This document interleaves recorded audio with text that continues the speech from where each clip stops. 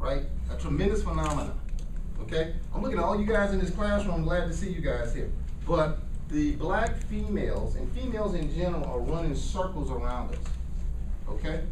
It's becoming more of a disparity, okay? An African-American male that's in science, technology, engineering, and math that just has a 3.0 grade point average can get money.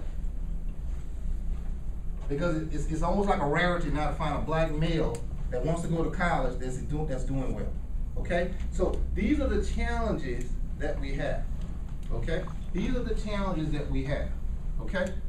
Now, each one of you all affects the whole community. Now, what do we mean by that? How many of you guys go to public school? When you're in school and you take a standardized test, when you don't perform well on the standardized test, do those things get published? Get it come out in the newspaper, right? Okay? And people decide based upon your test scores, is Bowie a good school? Is Oxon Hill a good school? Or what? So I cannot attest to what you are learning, but the test scores and those metrics are determining what are good schools.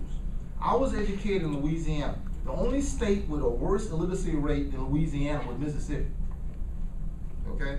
So we knew them when we was in school. Our teachers told us that. Okay? They told us that. Okay? So I believe if I can be educated in a public school in Louisiana, you can be educated up here in Maryland. You guys have all types of resources, all types of information, tremendous schools and universities all around you. Okay? So, for those of you all who raise your hand who say you're here because your parents told you to come, I'm glad your parents decided to tell you to come. Right? Because when you're in 9th grade, you don't know what's best for you. Wait, how many of you guys think y'all know what's best for yourself? If you believe you know what's best for you, raise your hand. Oh, I got one. Okay. All right, that's good. Okay. So, obviously, we need this. Now, the brothers of Omega Psi Phi have found it upon themselves that this is important. And we want to go through this thing with you guys, okay? But we want you guys to broaden your horizons, okay? Broaden your horizons, where you are impacted by people more than just us, okay? Because we want your model to be a model of what? Success. Success, okay? What is success? What is success to you? Stand up and tell me. Have a quiet say. I want you to articulate what is success. How do you success? How do you seek success?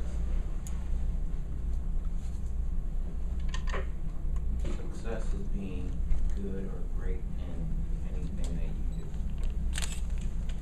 do. Okay. Ms. Calhoun, come up here and articulate to me what is success to you.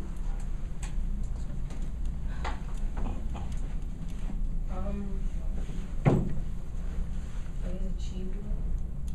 What do you want to achieve? What do you want to achieve? What do I want to achieve? No, tell me. What do you believe it is?